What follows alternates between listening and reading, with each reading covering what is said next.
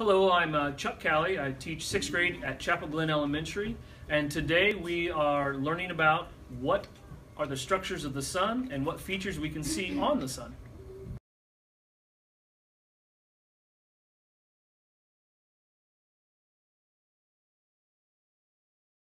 Hey, thanks, Chuck. That was a great introduction. So today's lesson, not only about the structures of the sun, but you know that our sun is also a star. Not only is it a star, it has a name. And the name of our sun is Sol. And that's why it's called the solar system. So we got a lot to learn about the sun. Let's get started. So what was one thing that surprised you about this photo that we just looked at? Jaden. The sun was bigger than the planets. I was surprised how small Pluto is to all compared to all the other planets. Even though Jupiter is a big planet, the sun is way bigger than all of them. So if you thought that the sun was big, wait until you see this next picture I'm going to show you. Check this one out. Now just study this picture for a little bit so you can see what is labeled. Did you find the sun? Sol. It is 1 pixel. It is invisible. So turn to your neighbor right now. What's one thing you knew and one thing that shocked you or surprised you about this picture?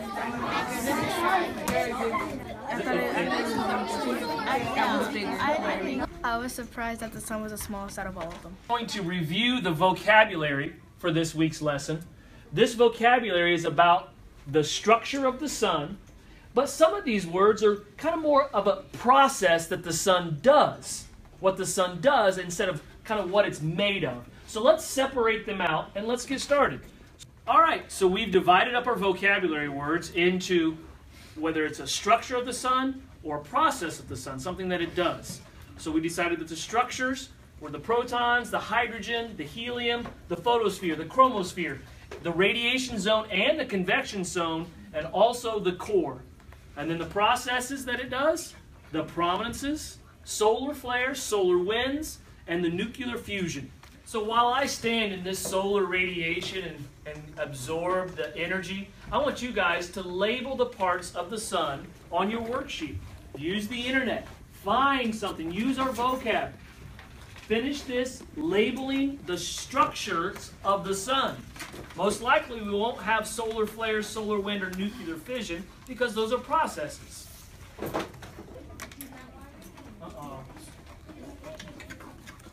Wrong one.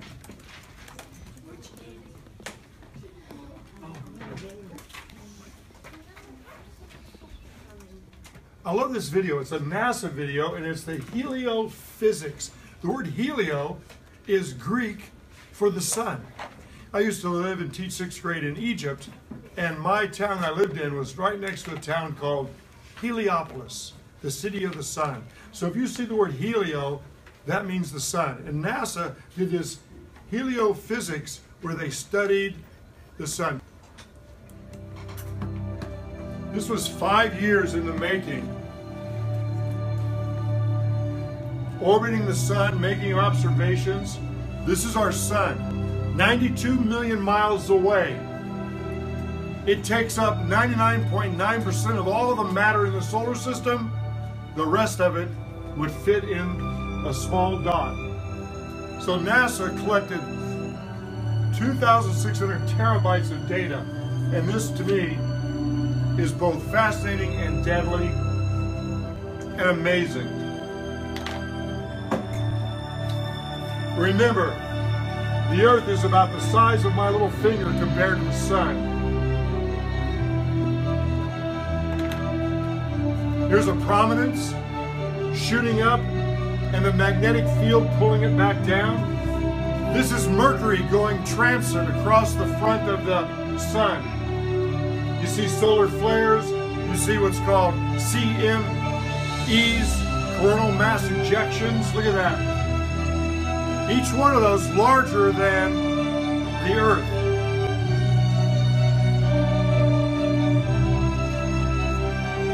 Amazing. And from the sun comes the solar wind.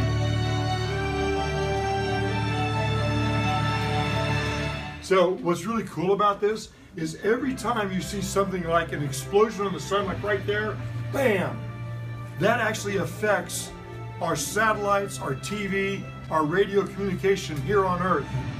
The most amazing thing about this, it's so large and so far away that it takes almost 8 minutes for the light and the energy from the sun to get to the earth. So when you see one of these explosions, it's not even going to reach us for 8 minutes. Sunspots, so many cool things about the sun. Or Helios, cool stuff.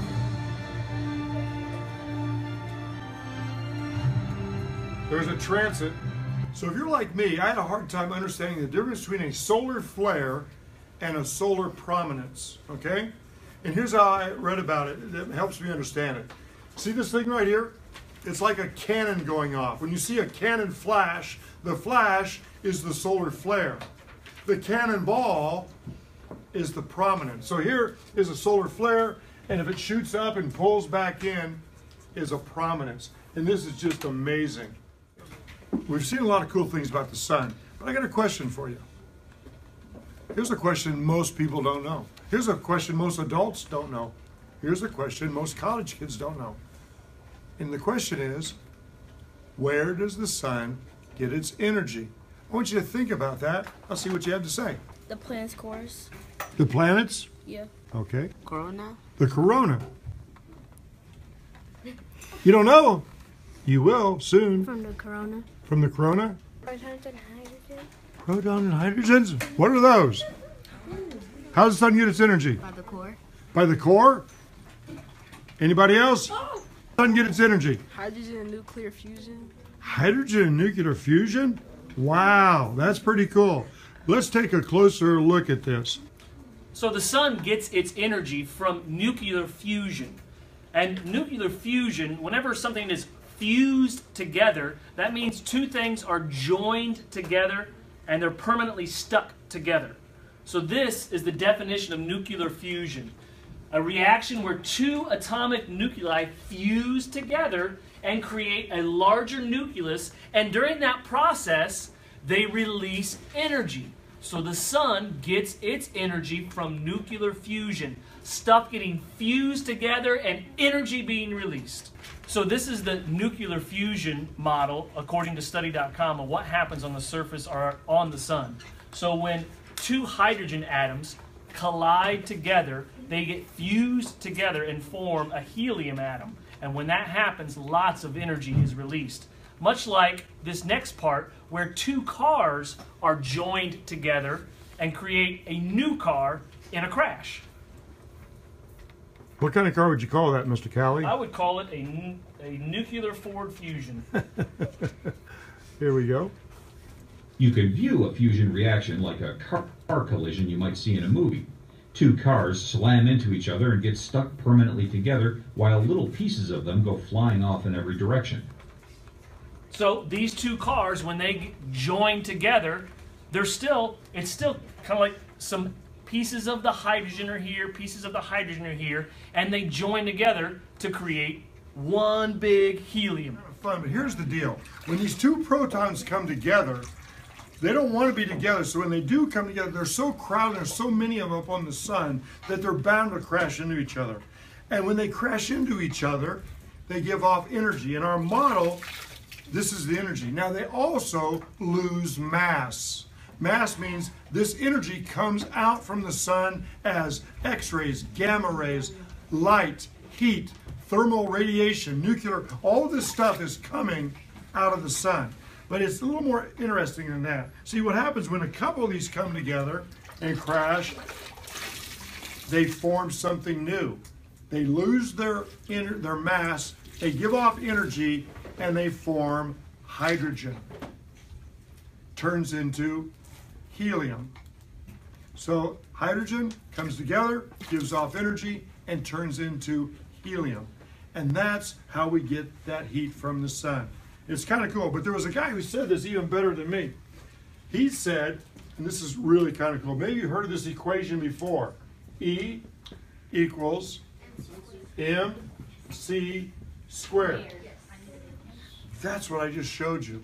The energy from the sun equals the mass times the C. Now, most people don't get C. Most people don't know what C stands for. But C, when Einstein first wrote this, he had E equals mv squared, meaning velocity of light. This is light squared. And we know light is a constant. Light travels at 186,000 miles per second. And that is what's going on every second on the sun. Energy is being released because the mass of these things come together times the speed of light and give off energy. So you're probably thinking then, eventually this sun, if it keeps losing mass and losing mass, it's going to weigh less. When that happens, something really cool happens. When all the energy comes out of the center of the sun, the gravity is so strong that the outside of it completely crushes in and explodes out and goes supernova, destroying all of our planets when it does that. But don't worry.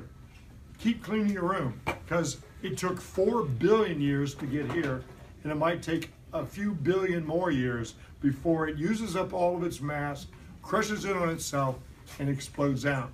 So what you should learn from what I just said is that a star has a beginning, a life, and an end. And it's called the life cycle of a star.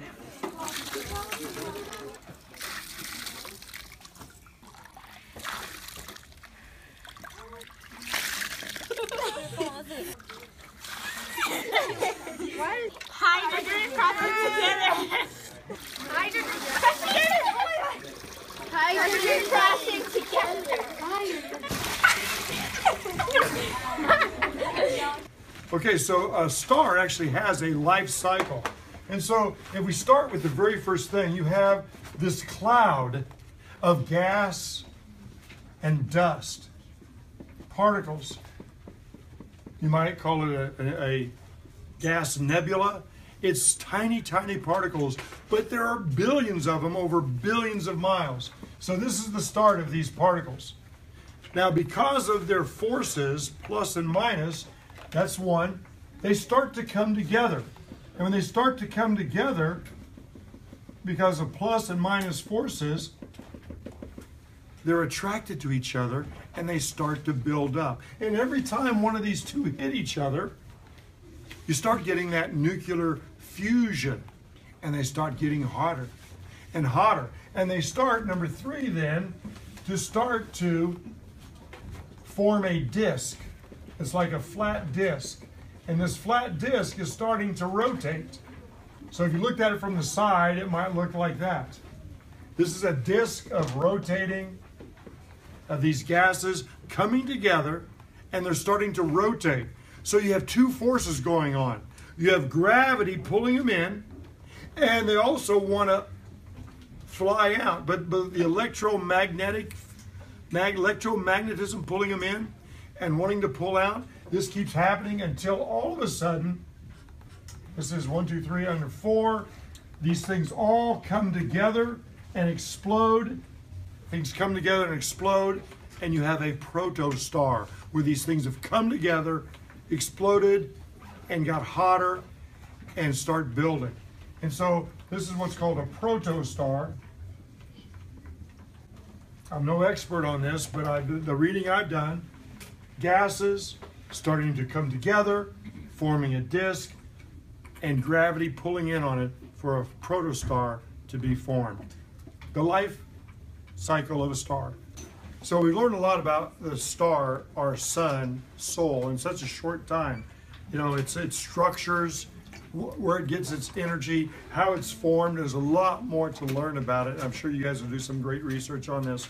But I'll tell you about our, in the famous words of Carl Sagan, who used to come on TV and talk about the solar system and stars. There are so many stars in the sky. When you look up, When you see those stars, remember our star, Sol, is the closest one. The next star, 4.5 million light years away. The light's going at 186,000 miles per second. The thing I want you to remember is that when you look up at the sky at night, there are more stars in the sky than all the grains of sand on all the beaches and rivers in our world. And that's what Carl Sagan would say. When you look at the sky, there are so many stars. There's more stars than all the sand grains on this planet. Hey, I hope you enjoyed this. Thanks, Mr. Cowley. It was great. You guys are awesome. See you next time.